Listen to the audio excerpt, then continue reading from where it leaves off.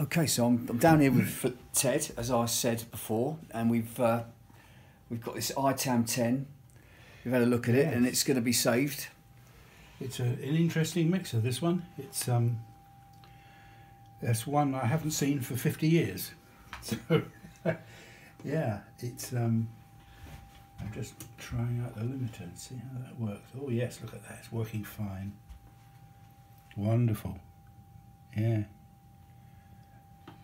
I'm very excited about getting this. This is, yeah, I think we can get this one back to a good state of repair, certainly usable. Main thing is to get rid of the crunchiness and the noise and the nastiness on the pots, and the faders will require a bit of cleaning, and hopefully I won't have to replace any of the faders, because I'm not sure how many of these I've got in stock. Probably only one or two. That's going to be fine, Ted. That's going to be fine. But and you were telling me that you made these originally for a friend of yours who had tape recorders. Itam was the name of the company, and in fact it's the company that turned into Studio Spares. Oh right. It was the chap who started Studio Spares. Actually, his previous company was in Itam, just down the road from our factory in Windsor, and we made a few mixers specials for him, and this was one of them. Right. And Barry Lambden, that's right, that's the name of the guy.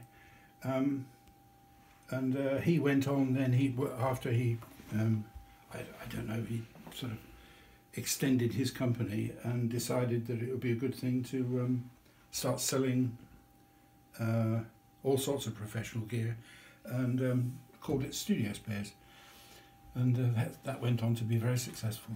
Yeah. But this is a good old mixer. It's the same circuitry as the 828 Mark II, but with all the extra facilities on it, the extra switching, and but the limiters are particularly good.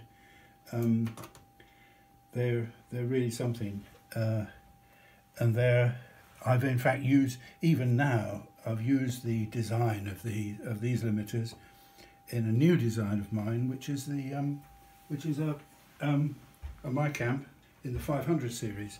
Right, and this is the prototype you were showing This me, was the prototype. This is the prototype of the what will be called it will be called the 503. Yeah. And this is the 538 stereo compressor, which again is like it's like a squashed down version of the old Joe Meek SC2. Right, fantastic. So fantastic. and it's quite a compressor, that.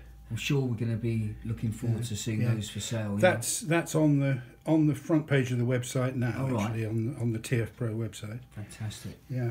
So you must have a look at that.